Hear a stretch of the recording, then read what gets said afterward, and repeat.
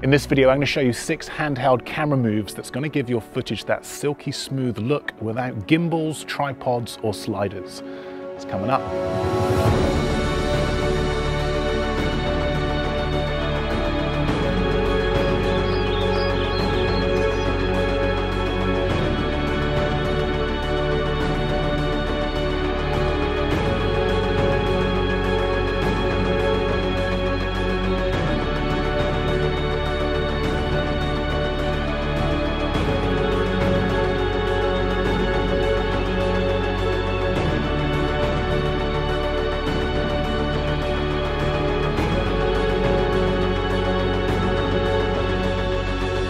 Hey everyone, Steve here from Learn Online Video, helping you master the art of online video production. And today I'm in the north of France, inside these ancient ruins, and I'm going to show you 6 handheld camera moves that anyone can do.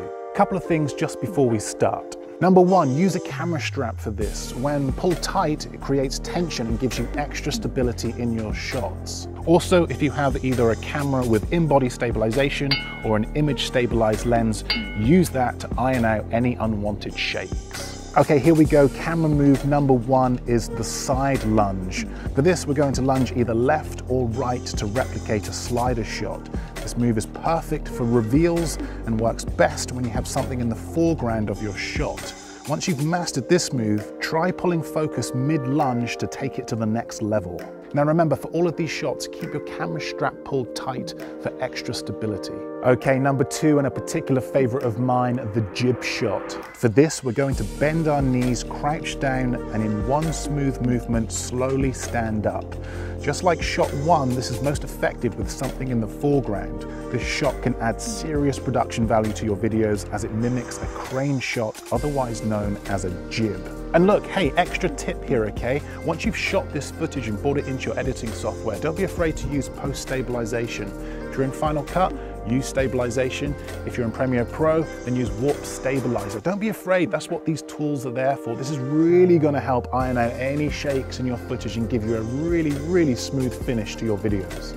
Number 3, a nice easy one, this one, the parallax. Minor lunging involved with this one. We're going to simultaneously lunge sideways whilst locking our camera on a fixed position. If you enable the grids on your camera, then use the center grid to keep your focal point in the center. Keep your movement as smooth and as fluid as possible. Okay, next up, a nice simple classic, the push forward or pull back. You can either lunge for this, or if you're feeling particularly brave, then try walking. This can add a really cinematic feel to your videos, so it's a great one to have in the arsenal. Okay, finally, this can really add to your videos when used correctly, the rotate. You can shoot this going forwards or backwards. Find a focal point, put it in the center of your frame, and rotate your camera whilst pushing forwards or backwards. An unusual maneuver, this one, but it can really help your videos stand out. So there you have it, 6 camera movements, all shot handheld that anyone can do. And look, we're really just scratching the surface of what's possible shooting handheld. If you'd like me to delve a little bit deeper and do more tutorials and break down a few more handheld shooting techniques, then do let me know in the comments section below. And if you found this video useful, let me know by hitting the old thumbs up button. But that's it from me. Thanks for watching, and I will see you in the next video.